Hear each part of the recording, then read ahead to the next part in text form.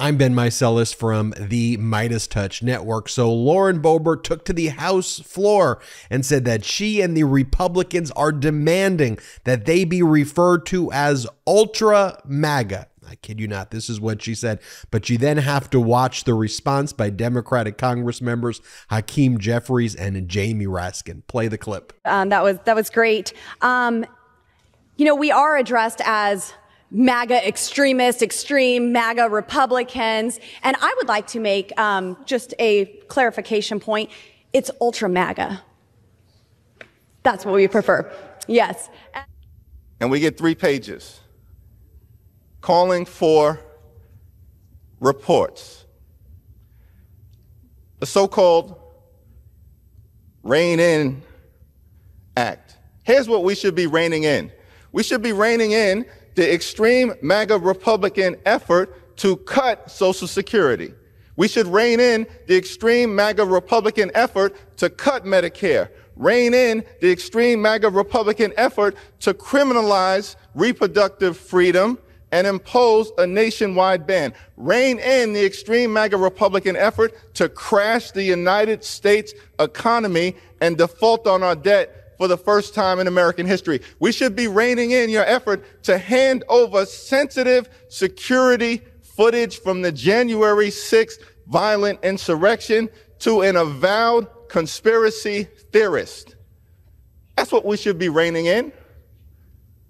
And yet the gentle lady from Colorado said, if I understood it correctly, that she would continue with her deliberate mispronunciation of the name of our party in its adjectival form. And by the way, she took the opportunity to raise the whole question of MAGA, which I had not mentioned. And she said, and when you call me MAGA, don't call me MAGA, call me ultra MAGA. So when the minority leader referred to the extreme MAGA element, which appears to be driving the train over there, he should have called it the ultra MAGA element out of deference to the gentlelady from Colorado. And I certainly will be able to honor her wishes in the future as she chooses to be described as ultra MAGA. And with that, I'll reserve. And here's Jamie Raskin saying, look, if they can't correctly pronounce the name of our party, then just call us democracy. Play the clip. We started this series of amendments by talking about the fact that they have this self-imposed political speech impediment. They can't correctly pronounce the name of our party in its adjectival form. But I thought of a solution to this because I was reading a great book by H.W. Brand about Franklin D. Roosevelt called Traitor to His Class. And in the book, he's got a bunch of Roosevelt's speeches. And you know what President Roosevelt called our party? Not the Democratic Party, much less the Democrat Party. If you can't pronounce it, do what Roosevelt did. He called us the democracy.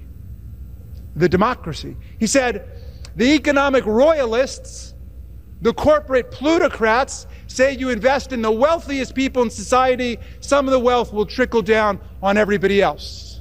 But the democracy says you invest in the great working middle class of America, we will all rise and prosper together. That's the doctrine of the democracy. If you can't pronounce the name of our party, just call us the democracy.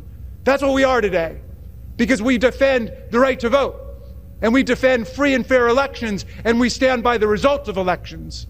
And we defend not only the country and our democratic allies all over the world, as in Ukraine, we defend this body.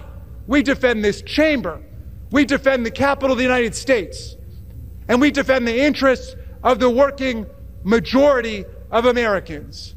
So the American people are not asking for more reports and more bureaucracy. They're asking for action. And that's what the Biden administration and Democrats in Congress are giving them.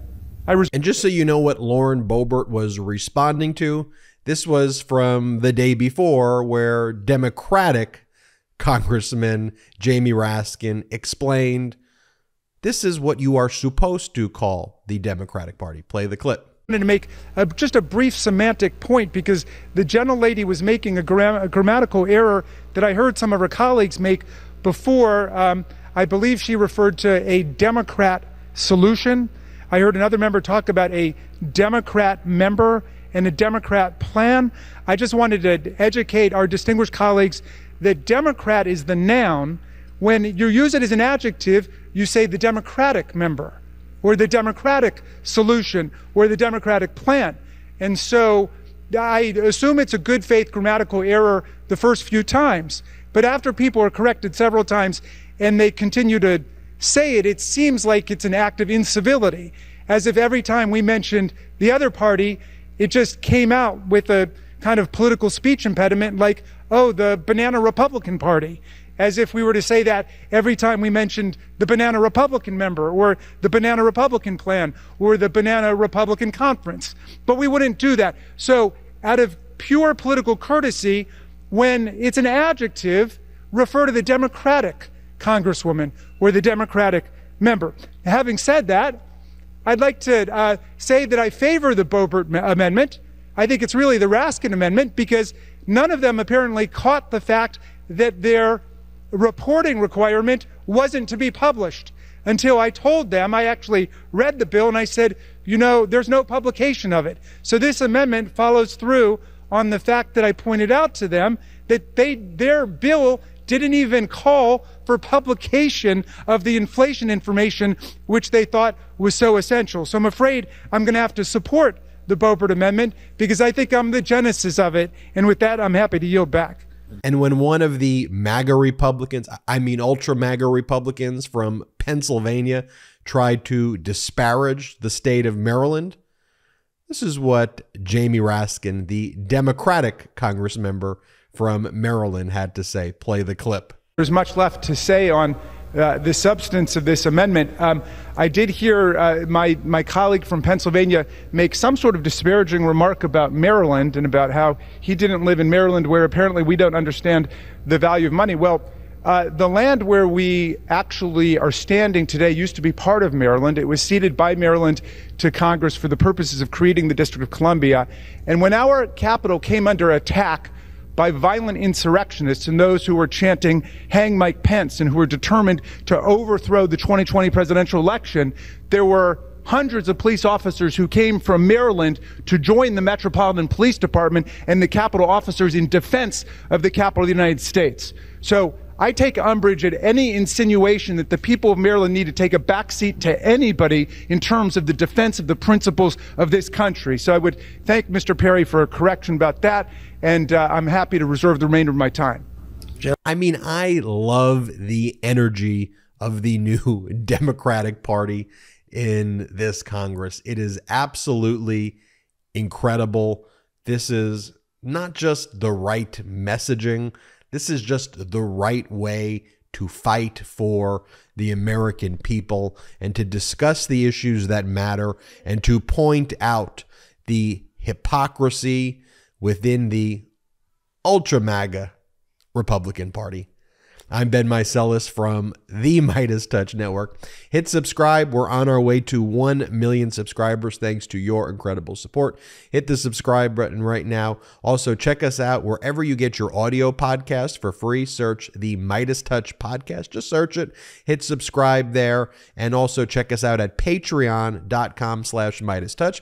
patreon.com/MeidasTouch, patreon.com/MeidasTouch. Until next time, I am Ben Meiselas. The best part of waking up? MAGA Tears in my cup. Check out the new MAGA Tears mug available now at store.MeidasTouch.com. That's store.MeidasTouch.com. It's 100% union made right here in the USA. I know I'm not tired of winning yet. How about you? Get yours today.